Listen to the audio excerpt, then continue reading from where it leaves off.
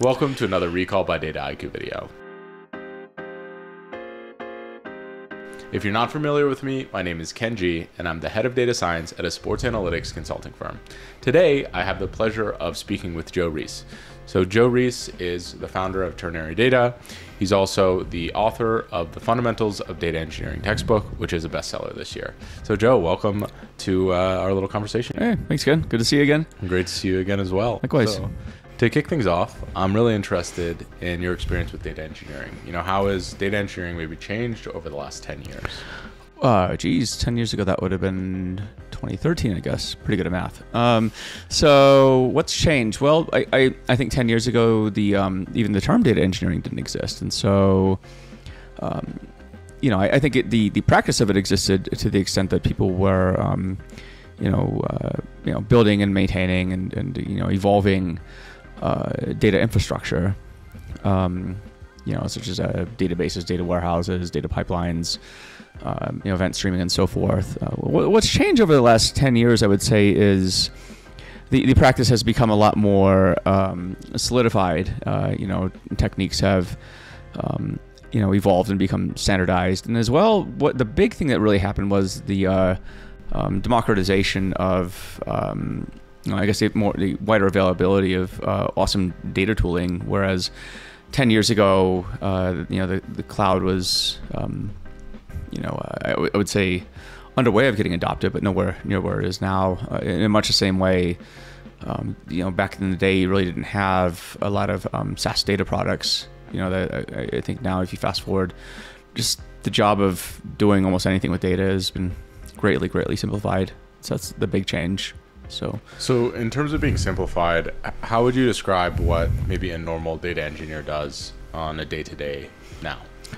A typical data engineer would be managing, I guess, what we called in the book the data engineering lifecycle, right? So that's maybe getting data from source systems, doing something with it, storing it and serving it for downstream use cases like maybe analytics or data science use cases, or data sharing and so forth. And so, it would definitely vary by the type of company you're at and what your job is. I would say maybe at a startup, for example, there's probably going to be more of a kind of a full stack expectation that you're doing a bit of everything. Whereas if you're at a large, one of the big tech companies, for example, you're probably focusing on like a very specific part of the infrastructure, and that's what you're hyper focused on. And so, but yeah, it depends. But I think at the end of the day, the notion of kind of data lifecycle management is with the goal of supporting downstream use cases. I think that's really the essence of data engineering, no matter where you are. So in supporting downstream use cases, how do data engineers interface with the rest of the team? Let's say a data scientist or maybe a machine learning engineer.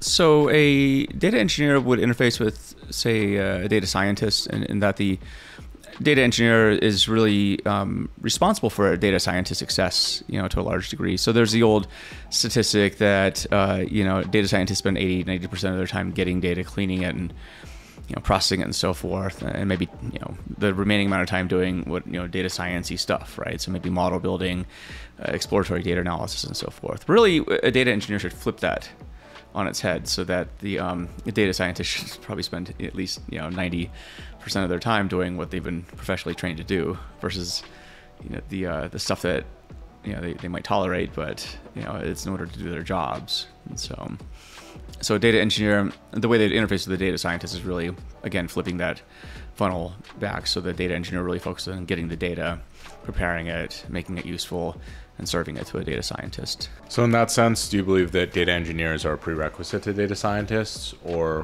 what is the order of operations there? I would definitely say that the data engineering lifecycle is prerequisite to data science, right? And so, again, the life cycle is getting data from source systems, ingesting it, storing it, transforming it, and making it useful, integrating it into various other data sets and so forth. I think that's something either maybe a data scientist might do if they don't have the resources to have if the company doesn't have the resources to have a data engineer, but the data engineering practice should fulfill that obligation, but ideally a data engineer would do that instead of a data scientist. So who do you see becoming data engineers? Is it people who are specifically trained for data engineering, or is it maybe data scientists coming in, or software engineers coming in? What is the path that you've seen that's fairly common? It's either software engineers becoming data engineers. I'm seeing that. I'm also seeing a lot of data scientists going into data engineering. I think that depending on your your temperament and kind of what you like to do, maybe data engineering is something that kind of clicks with you as a data scientist. That was my entry point into data engineering. Actually, I had to do it because I couldn't get my job done otherwise, and so and I kept noticing that it seemed like it was a very foundational thing. No matter what you're trying to do with data, whether it's analytics or machine learning or whatever, like if you didn't have the data and the foundation to reliably get data, most of your job is spent trying to figure that part out instead of doing the model building and all the things that you probably want to be doing. So yeah, it seems like that's a fairly common path where data scientists are these problem solvers.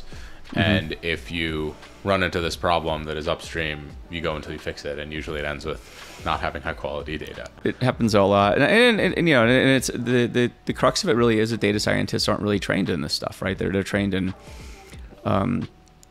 maybe it's practices of statistics, for example, or building machine learning models and analytics and so forth. But data engineering is now you're expecting a data scientist to figure out, okay, so I got to understand. Let me see how to write software, which is a separate discipline from writing Jupyter notebook scripts, for example. And building systems and reconciling, like, okay, so how do I handle distributed data, for example, and all this. There's just a lot of other things you have to think about that imposes just a lot of extra work on data scientists, I would say. And so where, from where it is now, where do you see data engineering going? Like, what are the trends that you see coming up in the future here? There's a few of them. I think that, obviously data engineering it reminds me a lot of where data science was about 10 years ago, actually. I see, the success of our book, for example, The Fundamentals of Data Engineering, I think really speaks to that. There's a lot of interest in data engineering right now. So I think the field itself is going to continue growing. I think that's already happening. The interest we're getting is quite massive, and the number of data engineering job postings, for example, they keep growing. So that's cool to see. I think, from a trend standpoint, as it relates to data engineering, I think that there's a few things happening. I think, what I foresee happening is moving from more of a batch-oriented world where you get data on a certain frequency or kind of a set schedule. To kind of more real-time data. I think that's going to be more of a thing in the next few years. The intersection of machine learning ops, ML ops, and ML engineering with data engineering is also something I'm interested to see how that plays out. I don't quite know how that shapes up yet. Then it's also interesting because there's a movement towards shifting left, back towards source systems and applications. And so I see a scenario where data engineers and software engineers, become kind of more of the same person in some ways, because every application is now basically a data application. And so when you have that happening, it I think presents some pretty interesting twists, because we're so used to sort of a chain of custody where people write software and then they kind of lob it over the wall to the data people. But I think that wall is going to come down, right? And I foresee a situation where because data again is becoming so front and center to every product. Data powered products and so forth are going to be, I think, much more common. And with that, just the practices of data engineering are going to kind of spill into both ML engineering and software engineering to the point where I could see these roles fusing in some ways. And if you extend it out even further to maybe the vision of what data mesh hopes to provide, data mesh, could arguably mean that everyone in a data product team, becomes data product developers, and then it's just, everyone kind of has the skill sets of, creating products that maybe do machine learning or, analytics and so forth. So it remains to be seen. I think we're in an exciting period in the industry, though, where there's a lot of inflection points simultaneously occurring. So yeah, I think a big overarching concept that you're describing there is transparency. Yep. And being able to create these seamless transitions between data engineers, data scientists, and ML engineers. And that's something that I think Dataiku does really well. Right. You know, so they have essentially intake interfaces for the data coming in. There's transparency along the whole pipeline for data scientists, data engineers, machine learning engineers, right, to be able to go in and see what's going on. Also to build dashboards to actually see everything as a part of this process. And I think that that's something that is sort of more, you know, on the cutting edge of what's available when right, we're merging these disciplines. And I'm really excited to see where that goes as well.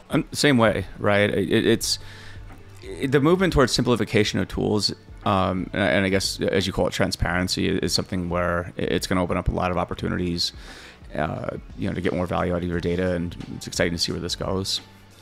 So what should companies know about their data infrastructure in the future? Obviously, we're talking a little bit about trends over, you know, in the overarching industry, but companies tend to lag a little bit behind what the Sure, cutting edge trends are. Yeah, and that's understandable, right? If you're always on the cutting edge of things, it would be a question of what are you getting done as well. So, I think the things that companies should know is keep it simple, right? Don't try and reinvent the wheel. So, there's a lot of great products out there right now that you can get off the shelf as well that'll, you know, help you probably. So, what I would say is, like, leverage technologies that are off the shelf that have a lot of traction and you know, have a lot of support behind them, right? So products like Dataiku, for example, you know, lots of people working on the product. And if you were to try and build that yourself, that would probably be a lot of work. So, you know, leverage the expertise of people who do this full time. Yeah, I mean, there's such a premium on having scalable infrastructure. You know, if you're working, for example, with a startup, a lot of startups create unbelievably innovative products. Sure. But if there's lack of support, if you're too deeply ingrained in that infrastructure and then you have to change, you might have some problems with migration, right, especially if all of your infrastructure is built on that. Oh, absolutely. And it's interesting to see. I mean, we see a lot of, you know, infrastructure being built, but the startups are, you know, essentially get bought, and then you might be getting something completely. Well, that's where you got to evaluate too. You know, as we always advise companies, like, focus on writing software where it relates to your core competency as a company.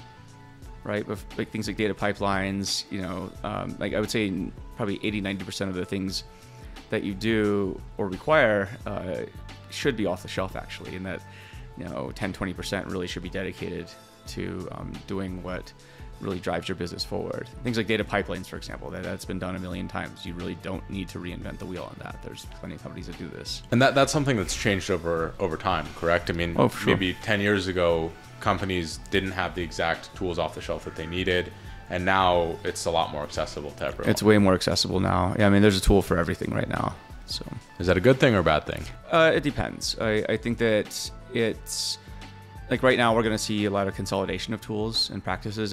Because it's a question of really whether or not the tool is actually a feature, right?